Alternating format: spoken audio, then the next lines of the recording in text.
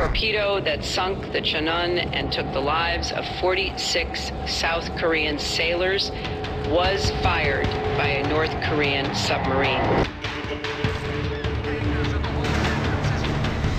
Homefront, THQ's much buzzed about bid to take on the first-person shooter big boys, sets up a scary real future fiction scenario.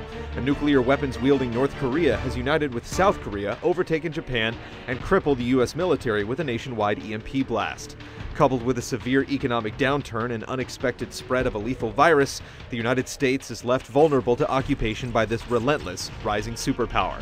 In the boots of an underdog freedom fighter, players must face this overwhelming threat using whatever resources you can lay your hands on. Glad you're awake. So you take more punishment than a man could live through.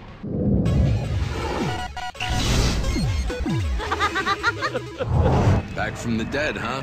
While Homefront's concept is refreshingly intriguing, its story falls short. John Milius, director of the similarly themed Red Dawn and co-writer of Apocalypse Now, delivers a flat script starring equally thin characters. The narrative and supporting cast simply don't do enough to leverage the potential of Homefront's rich setup.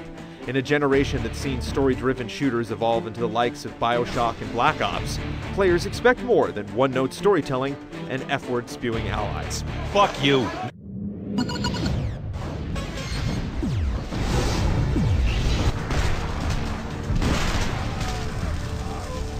While we're accustomed to shooters having truncated solo runs, Homefront's campaign feels painfully short by any standard, and it doesn't help that it ends abruptly with a climax that's overeager to set the stage for a sequel.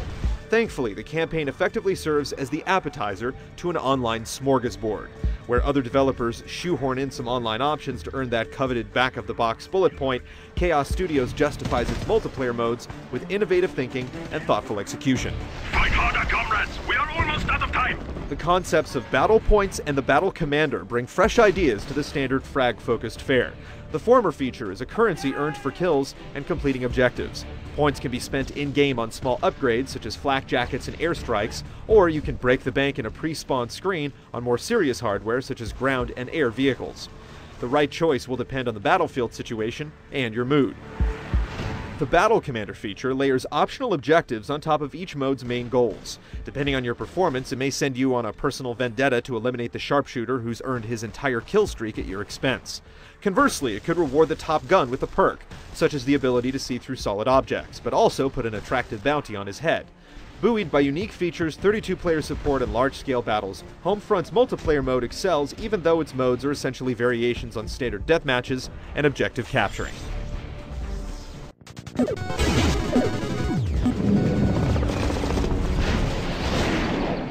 Welcome to your new home. It's our little piece of America. Opening in a small Colorado suburb, Homefront's campaign starts strong. Assuming the role of an ex-military pilot, players are dragged from their apartment by enemy soldiers. Why are you so reluctant to serve your country in its time of need? And shackled into a repurposed school bus. From this perspective, Homefront effectively sets the stage for its emotionally charged, often disturbing gameplay. Wait!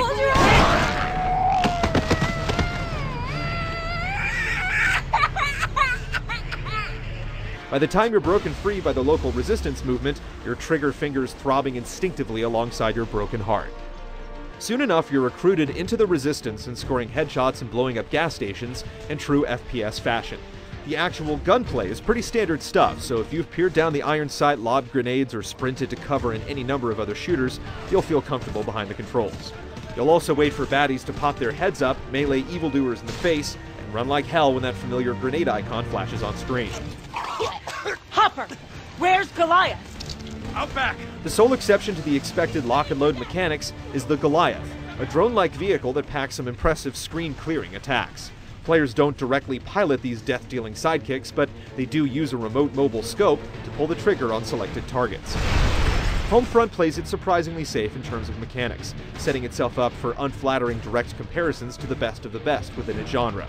Familiarity isn't always a downside, however, and the logical and functional operation does allow players to easily step in and get the job done.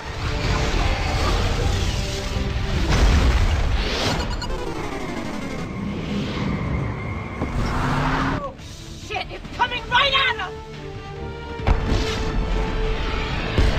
While Homefront's visual palette is a little drab and its textures sometimes muddy, its enemies on our soil aesthetic continually reminds us we're literally fighting this war in our own backyards. Set pieces and scripted events supported by chilling imagery are well placed throughout, whether stealthily navigating a high school athletic field turned detention camp, exchanging fire from behind the broken fuselage of a jet downed by an EMP, or witnessing a bulldozer dump bodies into a mass grave. The presentation is rarely less than absorbing. Lie down. What? Lie down! Homefront also uses real-world brands to great effect. Where a full-throttle vending machine might look like intrusive in-game marketing in another title, here it serves as a stark reminder that we're fighting on our turf. Of course, it doesn't hurt that the energy drink dispenser is overturned and providing cover from a storm of hot lead. Engaging in combat in a Hooters parking lot and seeking refuge in an abandoned White Castle similarly help firmly place the battle in Middle America. We're not just fighting for our freedom in Homefront, we're fighting for our God-given right to gorge on buffalo wings served by buxom waitresses. It wasn't supposed to happen like this. Complemented by absorbing environments and evocative imagery, Homefront's presentation succeeds in immersing players in its plausible nightmare. Sadly, a weak script, unremarkable gameplay, and a short campaign undermine much of the promise in solo play. Thankfully, the war online, supported by the battle points and battle commander systems, adds considerable value to the total package. It's a bit light on modes, but if THQ can keep the pipeline flowing with post-launch content, Homefront could potentially draw a few recruits from Call of Duty's front lines. Good work, everyone.